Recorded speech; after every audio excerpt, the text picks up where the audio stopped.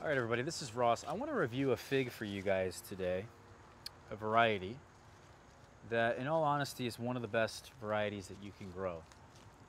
And I put it probably in the top 3 most classic, proven varieties that exist. And that would be this one here, the Violette de Bordeaux. There's also the Hardy Chicago and the lovable Celeste. The 3 of those figs have been proven pretty much to do well in any climate in the world. Maybe not any climate, but most climates in the world. And so if you can grow figs, you can grow this fig. And it's real easy to find. It's extremely common. It doesn't cost a whole lot. It's one that people unfortunately overlook. For me, it was the standard here. This fig was the standard for overall productivity, rain resistance, split resistance, flavor. These 3 varieties I mentioned, I use them as the standard to compare all other varieties to. If you don't have a standard, if you're not even growing, you've never grown Violette de Bordeaux for a number of years, you don't even know what a fig is.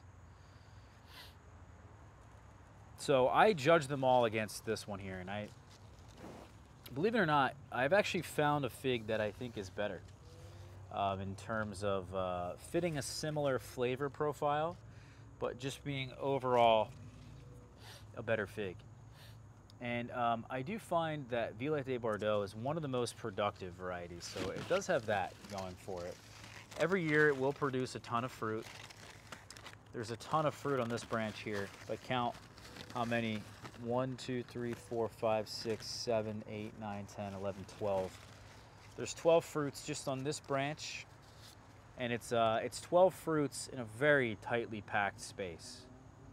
So your tree doesn't necessarily have to get very big to produce a lot of fruit, although it will get quite big. This is usually a very vigorous variety.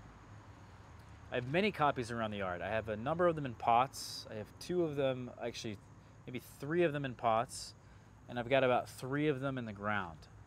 And for that reason, it's so productive. It is quite rain resistant. It has been raining here a lot, and they're mostly unaffected. We had a hurricane that came through. They're mostly unaffected. It's a mid-season variety. It has reasonable cold hardiness. It's one of the more cold hardy varieties. So if you're gonna choose one variety, this is a good place to start.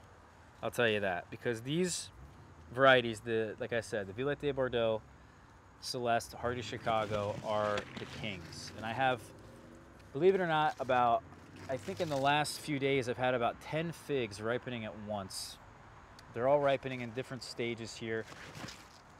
It's early August, but I gave this tree a head start in the greenhouse. It doesn't need a head start. It'll produce in mid-August for you guys normally without a greenhouse head start. This tree got a late start, believe it or not, because it had about 20 Breba on it.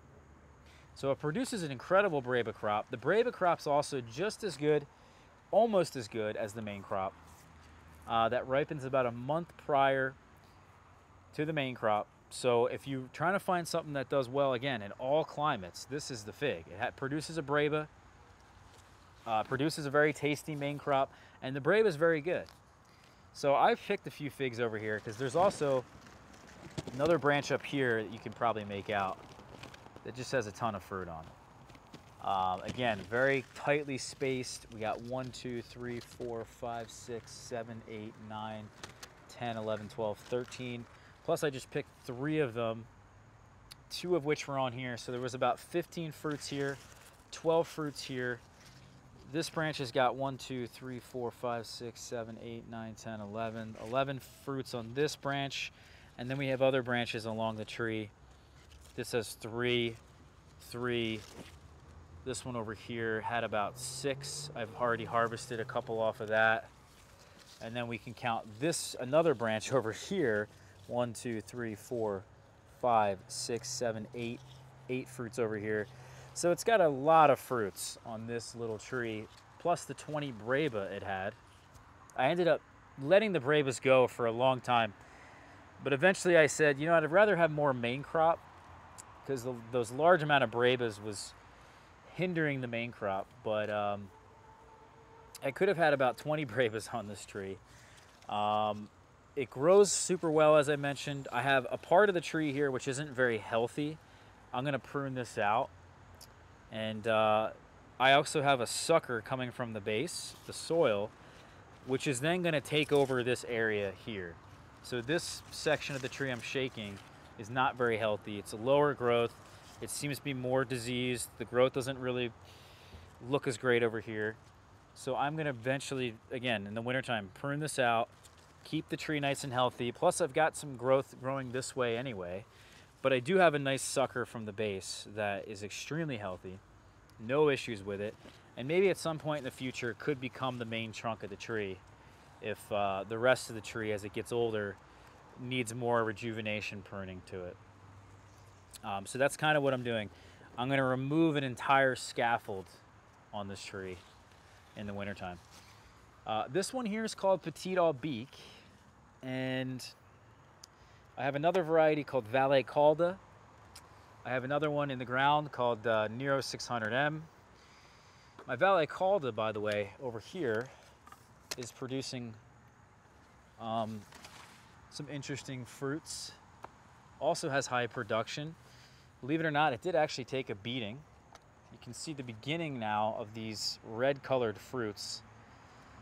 Even when they're not ripe, they have a nice coloring to them. You can see that most varieties will be green and hard. Others may have some redness on them. The Violette de Bordeaux produces some very red colored figs as they ripen. It's a pretty good indicator of the variety. And, you know, I'll show you real quick the in-ground tree I have. This is my Nero 600M that's been in the ground now for 3 years. It doesn't have any fruits on it, has very little fruits on it this year, simply because we did not do a whole lot of thinning. And the tree unfortunately has a very dense canopy. It's huge. This tree is massive. I can't even really give you a great view of it, unfortunately, but that's the best I can do.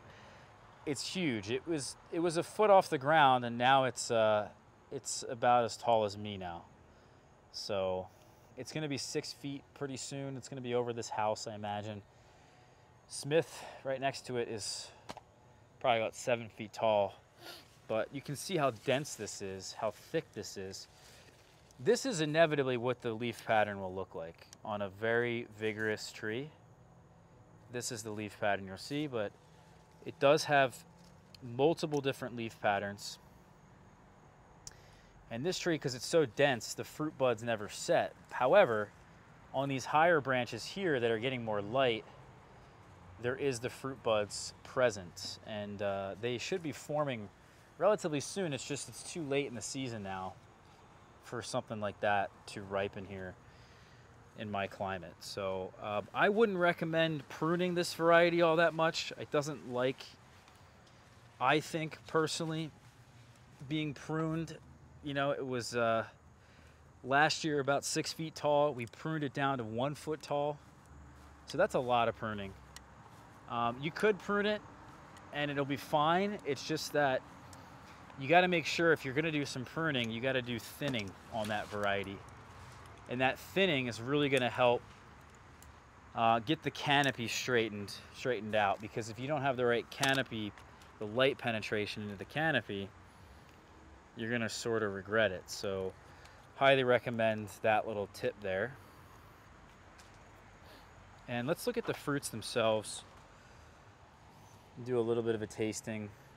Not going to spend too much time on this fruit here, but I have 3 fruits, 2 of which have actually split at the bottom. Not a very wide split, but we did have a hurricane. It rained a lot yesterday.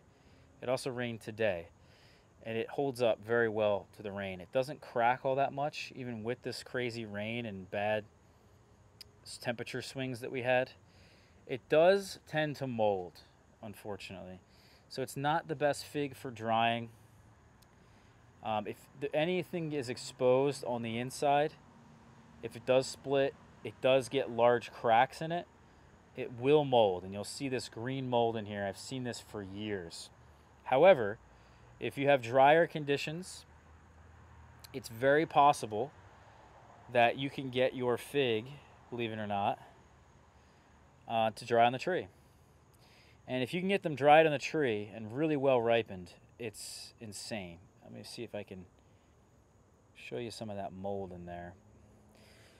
But again, it is a very good tasting fig. I would say probably somewhere around a 4 out of 5, which is nothing to be ashamed of.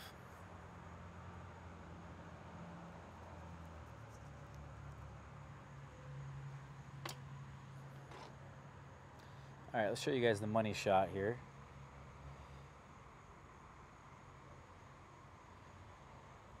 That's pretty darn good.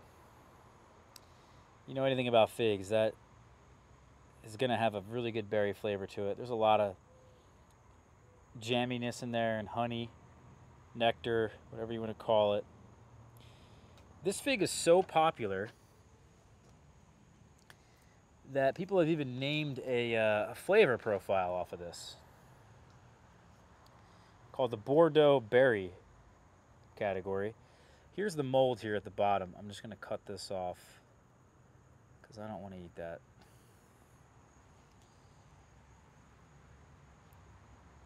And I'm going to also cut these others open here. Show you what these others look like. A little bit less ripe. Still very good. And this last one has got a little bit of mold sort of forming on the outside. I don't suggest, by the way, eating molds.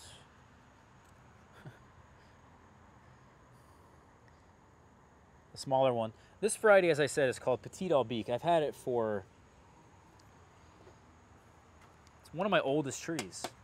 I think I've had it now for 5 years. So it's really mature now at this point. Really puts out a good representation of what this variety can actually do. And let's try it.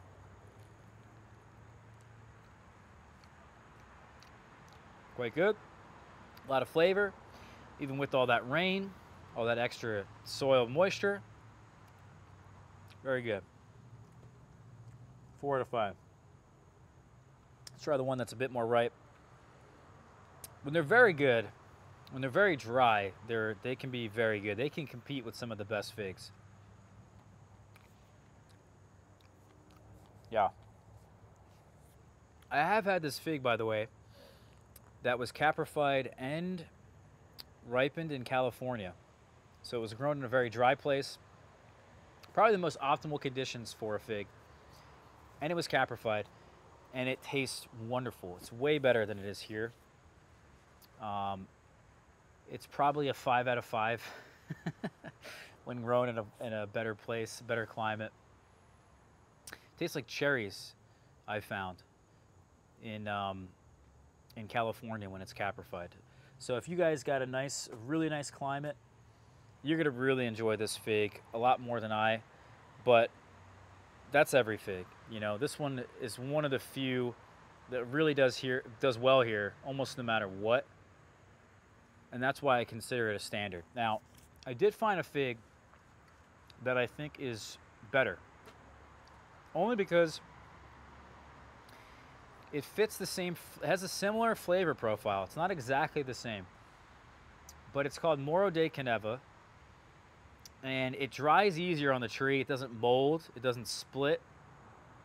It has really good commercial potential. About the same size. About the same productivity. So for me, it's better tasting and has slightly better other characteristics, other growing characteristics to it. I'm growing that one now for only a couple years, so it's too early to say.